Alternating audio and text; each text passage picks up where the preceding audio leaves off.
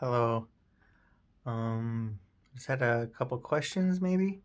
One in particular. What do you think is the most important movie of maybe our generation? So from 2020 to 2030, what do you think would matter the most? And I'm not talking about the movies that are going to be made in the next 10 years. I'm talking about the movies that are made right now. If you could pick and say, hey, these ones have the most meaning, or these are the ones that resonate the most with what's going on in the world for current events, and that they're of things that are going to be happening here in the near future. Do you think that it would be a cartoon movie? Do you think it would be a movie of character growth? Do you think it would be something fiction? Do you think it'd be something nonfiction? Because I think when it would say what would matter most and would be the most important, I would pick B movie. B movie with, and I in no way, shape, or form like Jerry Seinfeld. His stand-up comedy, and I just all around don't like him. But that doesn't mean he doesn't have any character, and it doesn't mean that he's not funny, and it doesn't mean that other people don't like him. And that's completely okay. But B movie is, if you guys know me, he hold on, my stupid cats. You wanna come in? Okay. Jerry Seinfeld in B movie basically accentuates the importance of humor in a movie. All right, so B movie, if you haven't seen it, I don't have my computer up right now, but I have seen it about like 20 times, and every time I see it, every time I think about how humans think that nature belongs to them, the world is theirs to control in some way, shape, or form, and it makes me really sad. And bees are such an important balance to everything that we do.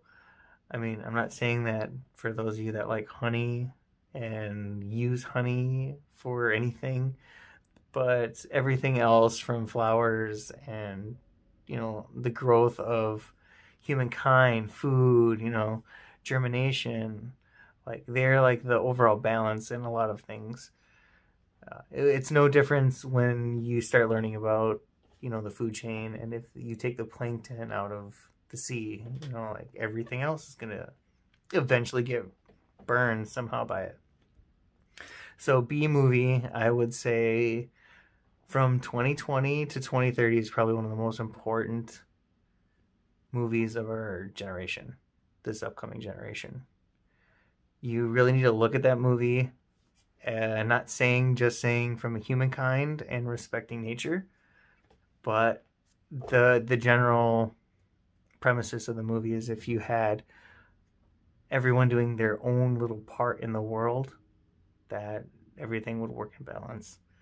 And every little aspect of that movie, how they say a hive works as like a corporation and everyone has a little job that they do, like it's completely fascinating in that movie. So I wouldn't just look at that movie and be like, oh, it's just a kid's movie and it's, it sends a good message. I think that movie sends one of the most important messages. So I wouldn't just take it for granted. Watch it, and watch it as an adult. Watch it from a child's perspective. Watch it from a bee's perspective. Watch it from nature's perspective. Watch it from a balanced perspective, and tell me, isn't one of the most acclaimed movies in the next 20 years. I know 10 years, but it's we can't make robot bees, you guys. We can't just make a bunch of little robot bees that are going to be pollinating for us. So it's up to us together as a team, not just me, what I think and feel as a humanitarian or someone who knows their place in this weird puzzle, but I'm telling you, please spread that movie. And if you haven't seen it, geez, please, Louise Bees, watch it. But I'm going to go watch a movie because I got to be up in the morning. But you guys all have a good evening, and I don't know. I was going to do a top 10 of my favorite movies, but I figure I'd just give you one of my favorite movies of all time and just talk about it. So, hey, you guys have a good night, and I hope you have sweet dreams. And I'll be on in the morning. I'm going to make a movie because I'm probably not going to sleep. I want to go and play some Warzone, so toodles.